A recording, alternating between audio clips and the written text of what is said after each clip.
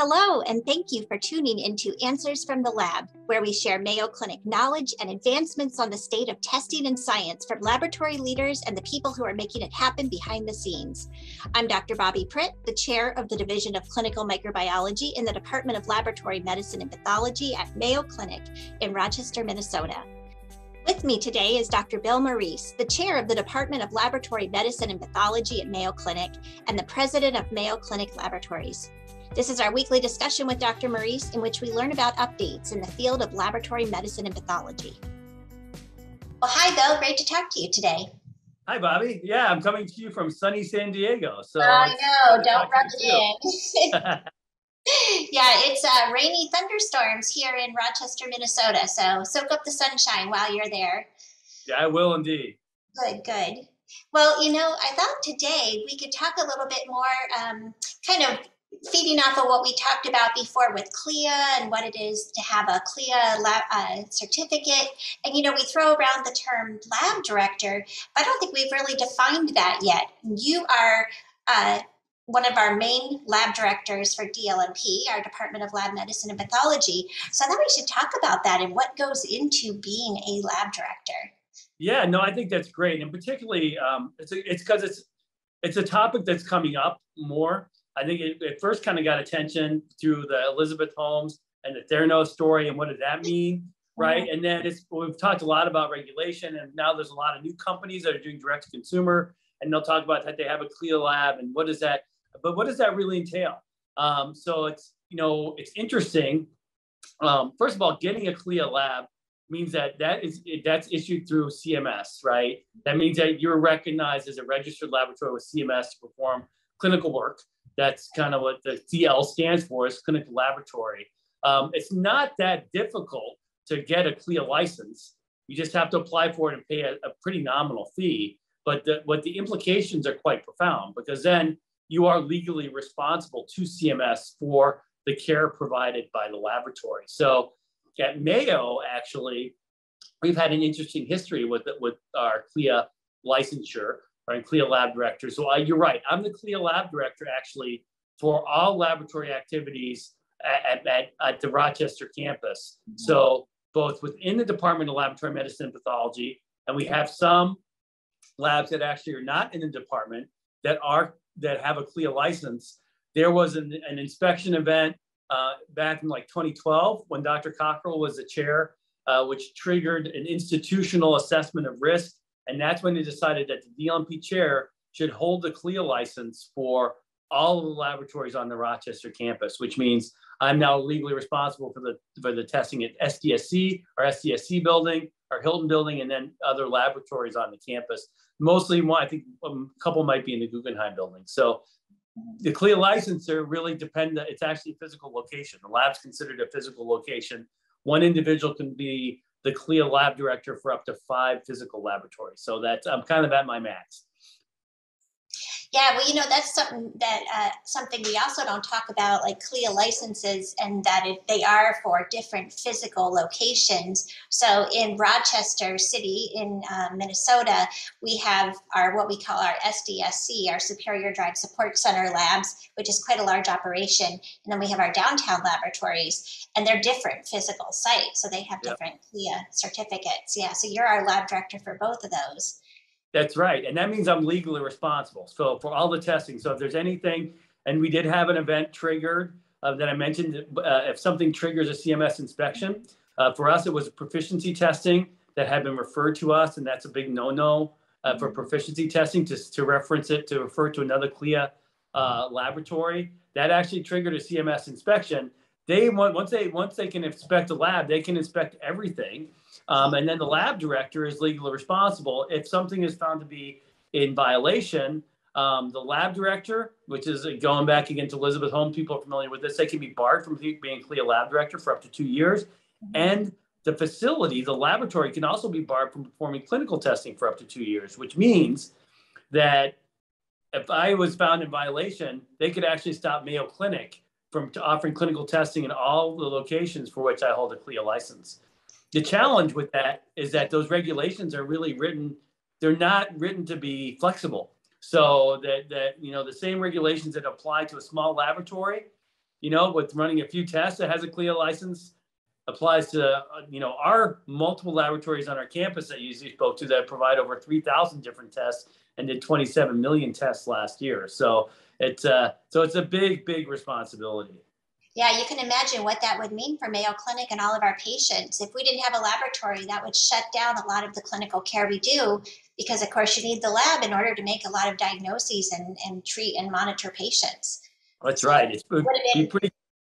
Yeah, a disaster. So a lot of responsibility on you, no pressure, right? Yeah. Yep. But the flip side of that, though, we've talked about this, is a CLIA license, as I said, relatively straightforward. It's CMS, so you don't want to violate it. Obviously, right? You don't want to do the wrong thing for patients. That's why you don't want to violate it. But the reality is that a lot of the quality that we invest in and others, they actually deem, or they, if you will, delegate to another authority, in this case, CAP, College of American Pathologists, to do those inspections. So, and those inspections, of course, are much more detailed. And so for us, with the size of this operation, to be responsible, that means we had to build out a very significant quality infrastructure, so that I can be accountable for all the activities happening in the lab. So we have lab directors in our lab, but actually from a CLIA perspective, they are not recognized to be the responsible person. I am. So we've made major, just like other labs, because the regulations themselves are not scalable. That means that we need to scale our processes and our people to accommodate. And it's not just for CLIA. I mean, we've talked again about things like valid and regulation and FDA. And why do we think about those things? Well, we think about those things because the labs are already pretty heavily regulated. So just for our laboratories alone, we have over 8 national agencies and 10 state agencies that inspect us and can come in and inspect us every year. So, I mean, it's a significant undertaking. Mm-hmm. Yeah, it's amazing. We throw around this term lab director, and I say, oh, I'm the lab director of the clinical parasitology lab. But in the eyes of CLIA, you are registered as our lab director. And really, I'm serving in a role more as a technical supervisor or a clinical consultant. I still have my responsibilities, but it ultimately goes up to you. And I was reading up a little on this. I'm giving some lectures in our leadership and management course to our residents and fellows. So lab directors not just have to have the right credentials, right education and training, but have to demonstrate active involvement in the lab's operation, available to lab staff as needed. And then there's this whole list of responsibilities, making sure that there's competent, qualified personnel. You can delegate some responsibilities, but there's a list of things you can't delegate. So how do you do all this, Bill, and also be our chair and all of the other roles that you have? Yeah, and get time to sleep and those things. Yeah. Right. Well, I think it's really important for anyone listening is to really understand, if you're working in a laboratory, who your lab director is. If you are, if you're a lab professional, if you're a PhD or MD, really understanding what your responsibilities are, because they are legal responsibilities, and it's often even within our own department, we have to really educate people on what their role is from a regulatory and from an oversight perspective. To your point. So how I do it is it would be impossible without a lot of delegation, but you have to recognize, to your point, that delegation, even if it is delegated, isn't necessarily legally recognized. So there's no way that I have the expertise. I don't understand parasitology and how to run a parasitology lab like you do. There's all sorts of laboratories. We have over 60 labs in our department. So the way it's done is you have to really be very clear. That's where I get the process. You really need what is called a quality management system. That really is a whole system that allows people that are working in the laboratory, people that are providing oversight to the laboratory, to understand what they need to do, to make sure that it's done and documented, and to make sure that I interact with it as appropriate as a CLIA lab director, so that everything flows up through me and that accountability flows up through me. But the reality is that the work has to be delegated. Mm-hmm. And there are some things that are just difficult that we have to live with. So for instance, every procedure change that happens, in time we'll change a lab procedure, we need to document that. We need change control. We need to sign off. Even though, again, there's over 3,000 unique tests in the department, as a CLIA lab director, I have to sign off on every one.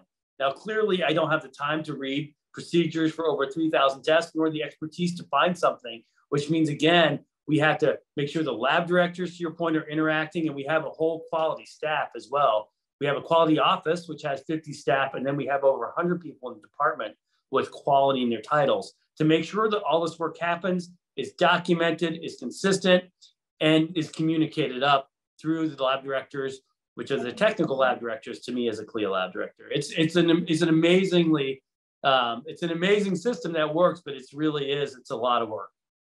So yeah, I can't even imagine. And how many documents do you sign each year about? Oh gosh. Thousands? Yeah, it's thousands. It is thousands. We have an electronic signature system coming in, which I will be very appreciative of. So, and again, actually having my signature on those was not actually because of CLIA or CMS. It was one of the state agencies that inspect us that said, no, we want Dr. Morice's documented signature on everyone. So it's like if one regulatory body asks for it, you have to adapt because we can't comply just with some. So it really is, again, really important for labs and people working the labs to understand what their obligations are and to really invest in the infrastructure to support it. Because unfortunately, first of all, it's the right thing to do for our patients. And second of all, it is, it's a legal responsibility. Right. Well, the things I'm hearing is, first of all, what's so essential is leadership from you, people that you can trust and rely on because you are ultimately responsible, even if you're delegating, and then systems to ensure that everything happens that is supposed to happen, to have that quality management system. And I know that you're heavily involved in that. From personal experience, you were involved when I interviewed for the division chair position. And so I think that that's something that we look for in leaders too, that engagement and being involved in picking the people that you're then going to be delegating to. Yeah, that's right. I think a couple of things, I mean, for some, particularly like for the physicians and PhD staff, we can often look at quality as just sort of a mundane activity that you just have the lab do. Well, it's a lot more than that, right? It really is about the surety that our patients have that when they get a test result, it's reliable. You need a system. Look, things happen. Reagents go down. We have some performance issues. Ideally, our quality systems will pick those up before they happen, but if they happen after or even before, they have to be communicated up.